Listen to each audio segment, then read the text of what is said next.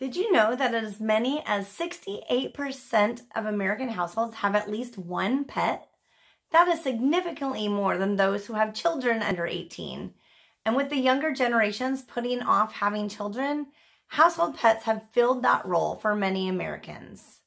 And because your furry friends are a part of your family, you need to consider their needs when you're thinking about moving. Here are 4 important things to consider when thinking about your pets and moving. I'm Karen, and if we have not yet met, I'm a realtor in the greater Seattle area. I like to share tips and tricks for home buyers and home sellers to make their journey easier. Number 1, what are the local pet laws? This is an often forgotten aspect when it comes to thinking about a place to live.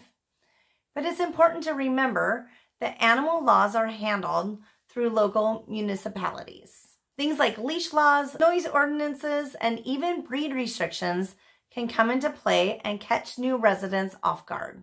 Also important to remember, if you're thinking about joining an HOA, that HOA may have additional rules that you'll need to abide by.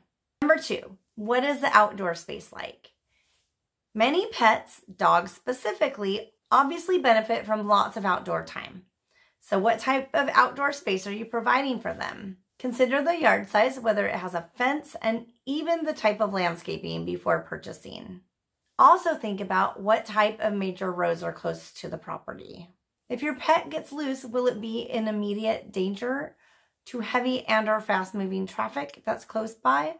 Number 3, does the house have pet-friendly floors?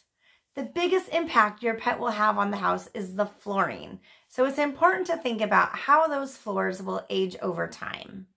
Big dogs can easily scratch certain types of hardwood, and carpet is easily soiled and not always easily cleaned. And finally, number 4, is the floor plan of the house accommodating to both you and your pet together? You'll quickly grow tired of your house if you're always tripping over your big dog.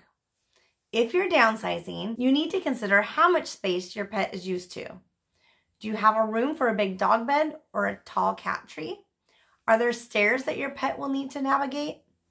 Many pets will struggle with steps as they age, so are you prepared to install a carpet runner up the stairs or relegate your pet to a single floor? Think about how your house will accommodate your pet throughout its entire life. Your pet will have to deal with the stress of moving to a new space just like you. So consider how this new home will affect them throughout their entire life. So do you have a pet at home? If so, what are some of the considerations you take into account when moving? Let me know in the comments.